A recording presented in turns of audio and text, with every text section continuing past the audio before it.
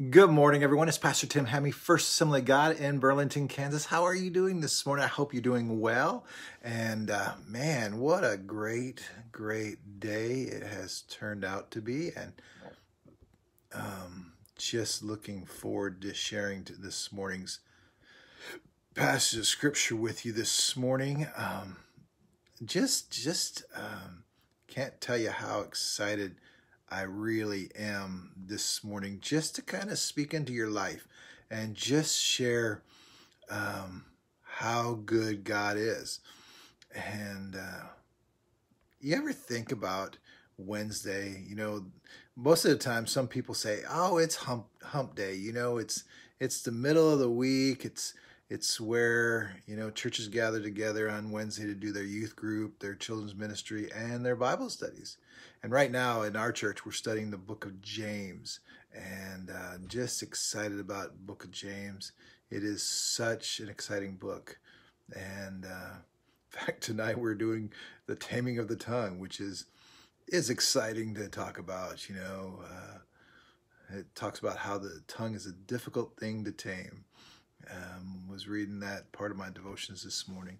All right, Miss Allison, good morning to you. I hope everything's going well. Good morning, Mom. This morning we're going to deal with Psalms 104 and 5 this morning. Psalms 104 and 5 in the English Standard Version. What exciting passage of scripture this morning. The last couple of days we've been dealing with, you know, comfort and stuff, and today is an interesting day.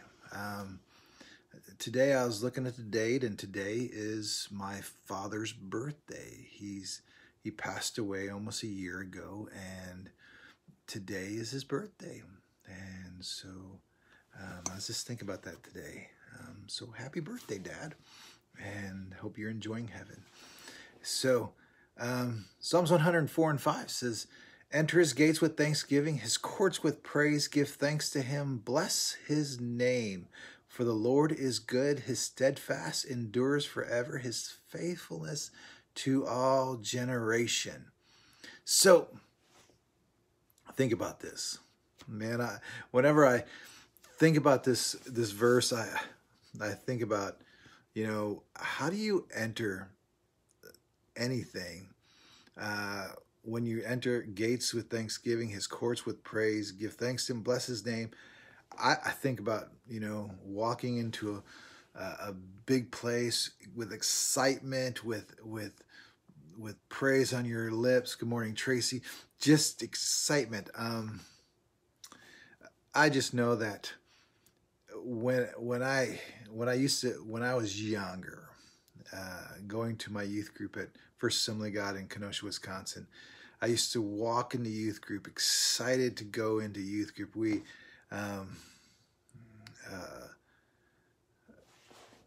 the Randersons was my youth leaders, and we had this gigantic youth group, and I anticipated youth group every week. I anticipate church, going to church, you know, excited about, ready to attend church. I mean, you think about it in your, you know, when we prepare ourselves and we're ready to worship God, we prepare it in our heart, we come ready to praise the name, when we're ready to engage in worship. So enter his gates with thanksgiving, his courts with praise, right? So you're entering, you're going through, right? You're ready to engage, and then give thanks and bless his name. It's an engagement. It's that you're fully engaged with what's happening. And then why?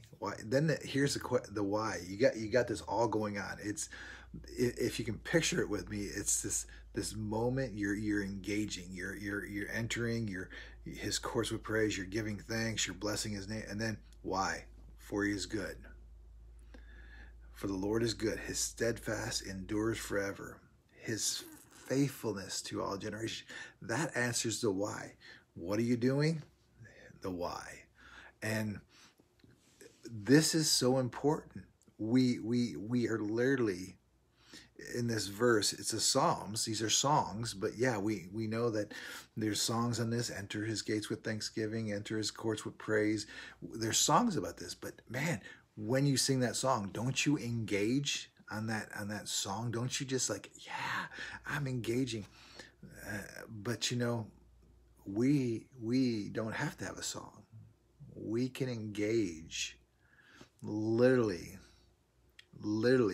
every single day, engage in the praises through our life. When we're driving, when we're sitting in our office chairs, or whatever we're doing through our life, every single day, engaging with praise and thanksgiving. His courts, where is his courts? We wait. See, sometimes we wait till we enter the doorways of our church. We can praise him 24/7. We can praise him. We should. I mean, you think about how that is so important, because the Lord is good all the time. His steadfast love endures forever. His faithfulness is to all generation. So the very fact is, we should be thankful. We should be praising him. We should be giving thanks to him. And as I'm reading this, I'm excited. I'm just thinking, why do we limit ourselves to the moment of Sunday morning when this is literally engaging? I mean, when we have windshield time, throw some praise and worship on. Sometimes I have limited experience with SiriusXM, and they have a station right after the message. The message keeps playing the same music over and over.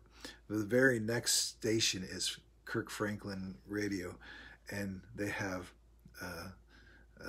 black gospel, and you know, and I'm like, yeah, and just the choirs and you know, that kind of music, and I cranked that up, and I don't care, because my car will be thumping, and I'll go past some of those guys who got their bass jamming in their cars and rumbling, and I'll just have all these choirs. Is so fantastic. So just think about that this morning. Engage the Lord during these times. Engage praise, engage thanksgiving, engage giving thanks. Why?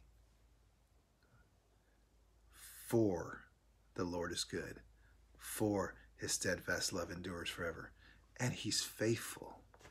And yep, that's a good song, Tracy.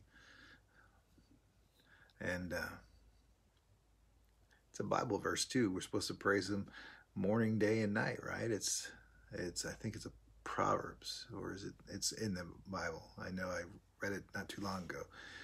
So when you think about this verse, so Psalms 100, 4 and 5. So write this verse out. It's an ESV. Enter his gates with thanksgiving, his courts with praise. Give thanks to him. Bless his name, for the Lord is good. His steadfast love endures forever, and his faithfulness to all generation. Write that verse out. Put an O, observe it. A, apply it to your life. P, pray. So I see one prayer request. My mom asked for prayer today. And if there's any other prayer requests, we're going to pray for those and believe God is moving. So be praying tonight. After church tonight, we have a debriefing for first responders that dealt with drowning from this Saturday that we had in our community. 3 fatalities from a boat accident that I'm a part of tonight after church. So be praying for that. It's going to be, hi, Tommy. And so be praying for that. Okay, unspoken. Okay, thank you, Allison. Thank you, Mom. So let's pray. Lord, I thank you so much. And I do pray for my mom. Lord, I pray that you are with her today. Encourage her. Meet her very needs for her, and I thank you. I pray for Allison's unspoken. Lord, you know what she needs, and you know how to answer her prayer requests, and Lord, I thank you for that.